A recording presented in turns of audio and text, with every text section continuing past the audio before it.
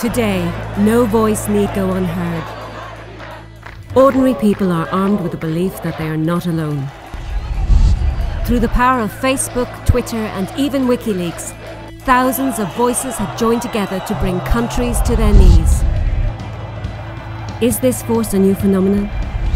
50 years ago, Amnesty International launched one of the first ever social networks of activists in the world.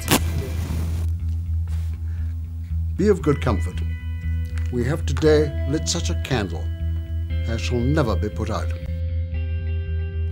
Since 1961, people across the globe have joined forces and demanded action on over 44,000 cases.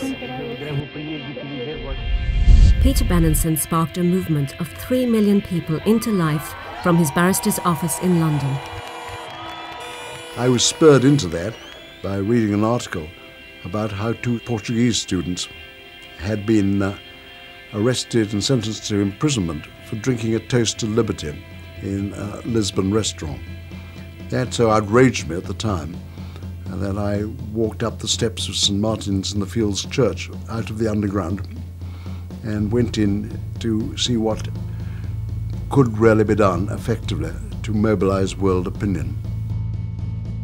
Long before Facebook, before mobile phones or emails, letters have crossed the world demanding justice for people in urgent need. Messages from people they've never met. Again and again, we reiterate that the release of political prisoners is the most important thing for all those who truly wish to bring about change in Burma. For over 20 years, Amnesty members campaigned for Aung San Suu Kyi to win back her freedom. When Václav Havel was imprisoned in 1979 simply for his beliefs, a worldwide network of activists refused to forget about him. V zásadě si myslím, že je to na každém z nás a ti, kteří se vymlouvají na to, že jedinec nic nezmůže, v podstatě se uchylují jenom k výmluvám.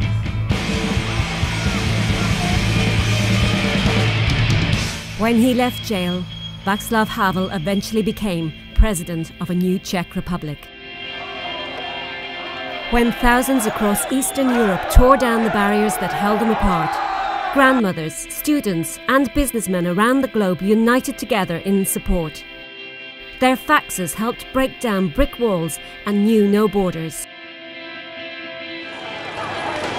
Today, in many countries, people still risk their lives to gather and speak out against regimes that rule them at gunpoint.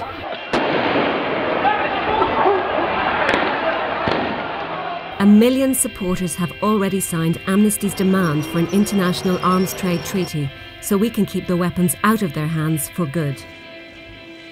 Fear comes in many forms. Today, millions living in poverty know that losing your freedom can mean living without a voice, without food, and in constant fear. Mothers in Sierra Leone are standing up for their right to live without fear of death during childbirth, after joining a campaign to make free healthcare a reality.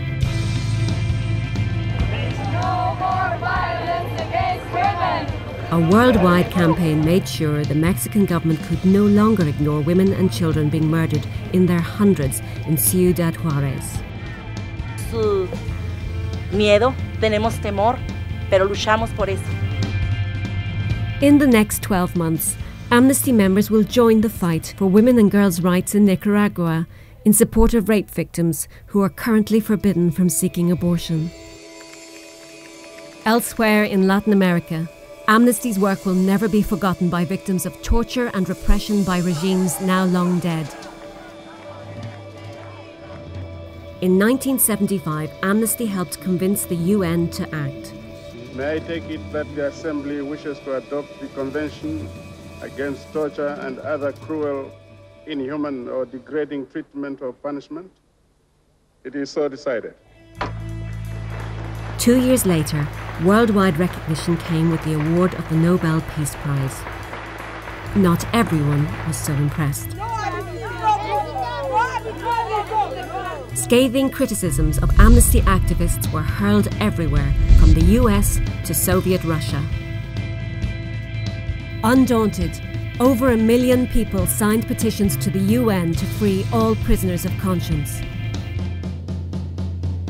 31 years ago, Amnesty members began a relentless fight against the death penalty, which has helped end executions in 87 countries. Au nom de ses amis à travers le monde, je vous demande, Monsieur le Président, de libérer Kim Song-man. 계속 그렇게만 지내야 되는 사람한테 밖에서 편지를 보내가지고 그분들이 이제 주로 하시는 말씀들이 이런 내용이에요. Keep your spirit up.